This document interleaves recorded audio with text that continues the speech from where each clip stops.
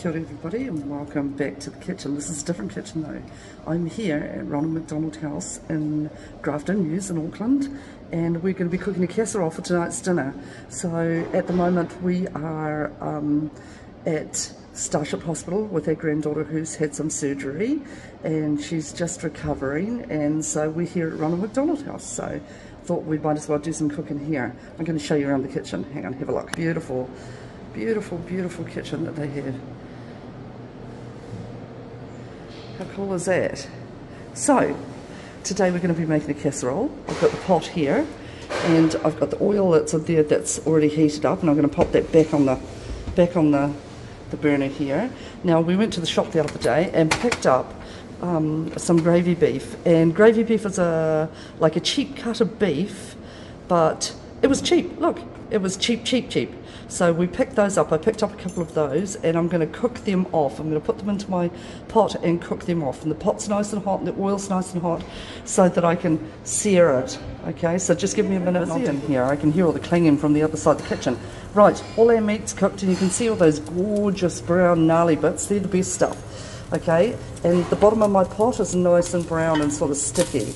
Okay, this is the flavour. I keep telling you that. I know you know that by now.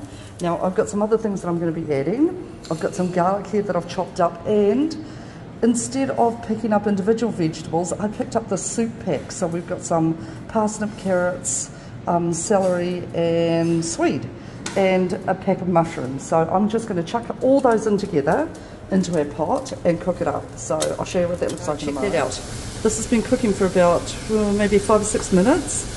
And you can see that it's starting to soften up all that, the brown bit in the bottom, you know, the bit that sticks from the meat. So it's looking and smelling really, really good. And the veggies are starting to get really soft. So what I'm going to do now is I'm going to add our meat back in there and give it a bit of a stir up. And I'm going to add probably maybe about 2 or 3 cups worth of meat. So it's not going to quite cover the top, but water. So 2 or 3 cups worth of water, and it's not going to quite cover over the meat.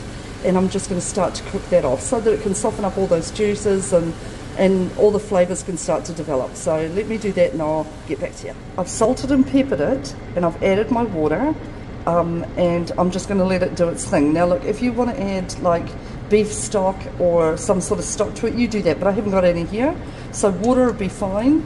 And I've found a soup mix in the cupboard that I'm going to be throwing in later on. So I'll show you what that looks like in a moment. So I'm going to let this do its thing, pop the lid on and let it just slow cook.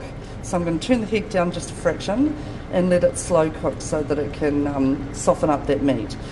Because it's a cheaper cut of meat, nothing's cheap here in New Zealand, just throwing that out there, but because it's a cheaper cut of meat, it's going to take a little bit longer. It's going to be a tougher cut of meat, and that's why the slow cook is good. I can put it into a slow cooker, but I'm just going to leave it in here instead of doing that because less dishes. So I'll show you what that looks like in probably an hour, eh? See you soon. I've got a packet of cream of mushroom soup that we found in the cupboard. Thank you somebody that donated that, because we're going to thicken our casserole with this, or our stew with this. So I've added a little bit of water to make a bit of a slurry, and